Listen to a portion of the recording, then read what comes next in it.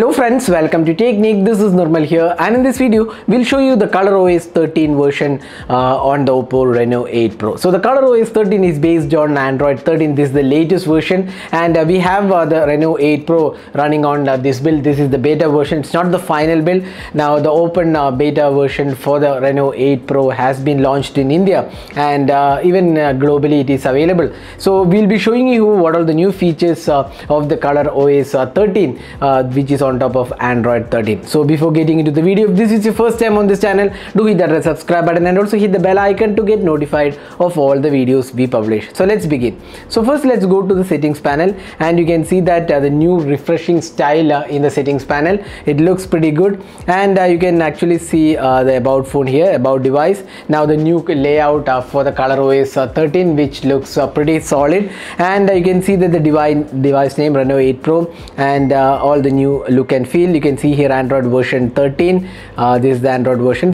Patch is September 5th, and if you select the Mario Silicon, you can see that the new Mario Silicon features are included here. It will show you what all features it brings to the table. So that's something new, and you can see that the new layout looks really good. The box type layout with the color icons on the left looks refreshing actually. So that's the main settings panel, and you can see that UI wise, you can see here some icons have gone for a redesign. Photos app is gone for a redesign. Now one of the changes with the new folder icon is that if you just press and hold the icon, you can see that you can enlarge the folder.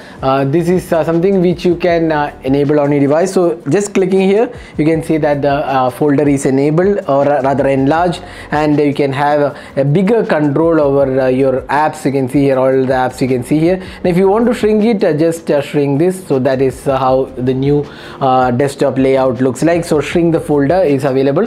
Now let's go to the notification toggles, and you can see here this is the new toggles area, the Wi-Fi and the mobile data. Now if I play music, say just will just play Spotify. Now if I play Spotify or any music application, you can say that the music box is also here. So the arrangement looks pretty good actually. We have the Wi-Fi and the mobile data here. Then we have all the other options. You can customize this. This layout definitely looks better, and this is definitely user friendly. That's what we feel about the settings panel. Now the home screen layout, you can press and hold, and you can see here there are plenty of options: transitions, icons, wallpaper. Now if you go to the wallpaper, now there is a new wallpaper. This is called the Blossom wallpaper. Now what this wallpaper does is it's kind of a plant which is growing, and it actually takes the data from your digital well-being. The more you use, the flower gets faded out, and if your screen on time, or rather the usage goes beyond 22 hours, then this will turn into red color or dark brown color, indicating that you have spent a lot more time than actually intended.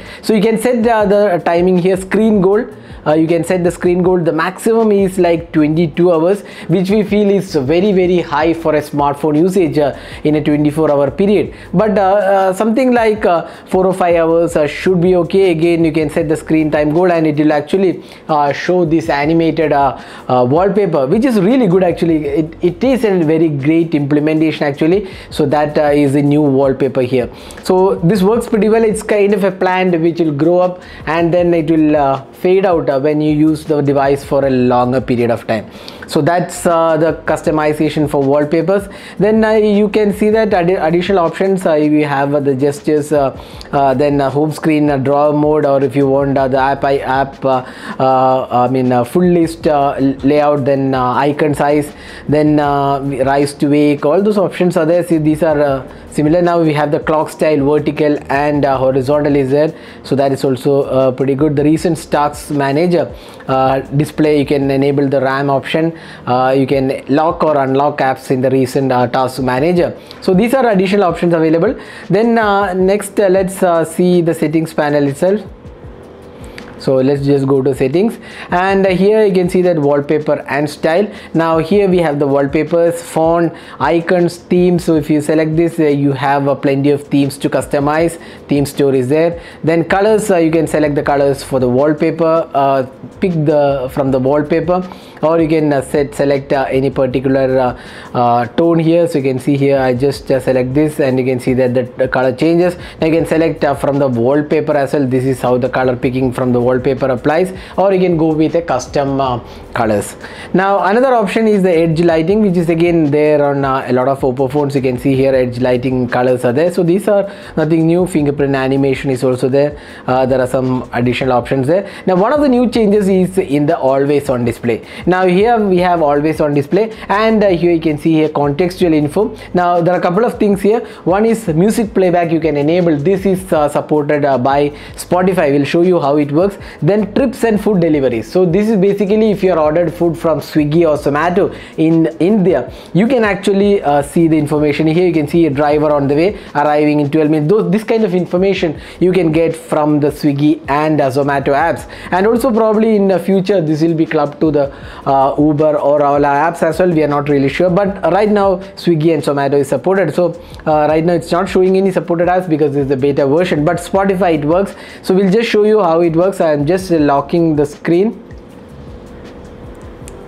Now you can see here AOD is in action. If I just double tap this, you can see here if I double click on this, I can see all the songs. I can just select the songs from here, go to the next song, or skip the next song. You can see here I can just go forward 15 seconds. So all this you can do from the lock screen. You don't have to open the app. So this from the always on display. In fact, this is not the lock screen, this is the always on display. The device is not turned on now. So that's very good implementation, I would say. One of the better implementations on the always on display. In the always on display you also get some additional options. That is system provided always on options.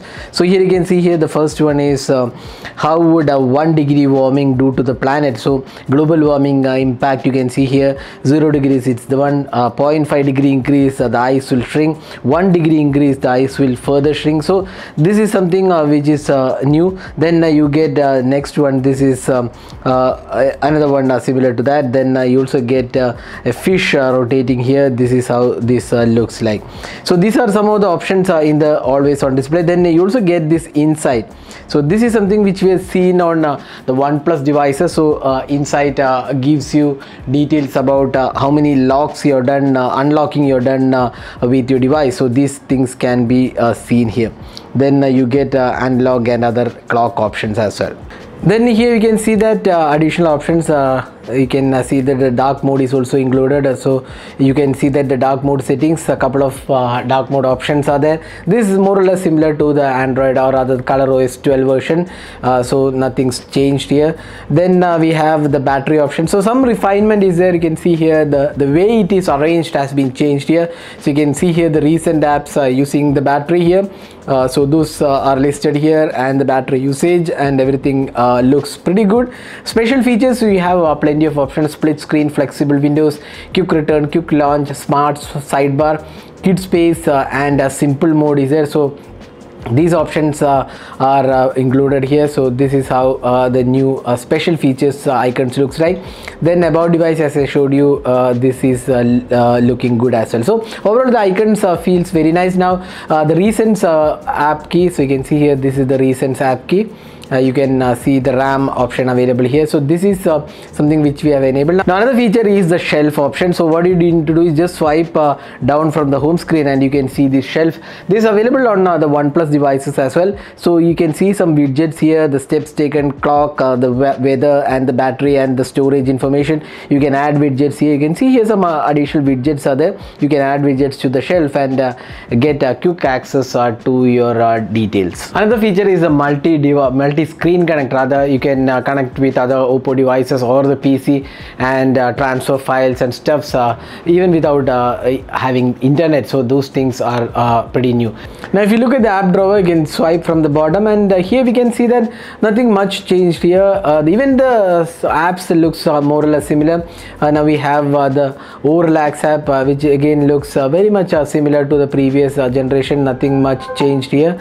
And then here we have some small minor changes to the icons, but not a major one though. Again looks pretty good, and frankly I like the experience here what you get on the notification toggles. This looks definitely good and much more improved than the previous version. The way the settings panel has been arranged also looks pretty neat actually, very well done here. So these are some things which has been improved, and the new AOD feature looks really great. 8. So these are some of the new features in the ColorOS version 13. So we'll be testing this version in the coming days, and we'll see what all new features Oppo brings in, and we'll also see how the performance is with the beta version, and we'll also see if there are any bugs or major issues. So that we'll be testing in the coming days. So overall, the ColorOS version 13 looks pretty good overall, and this based on Android 13, and it's coming to other devices as well, so stay tuned for that.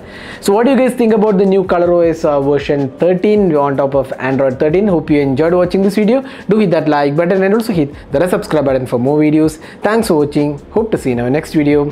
Have a great day.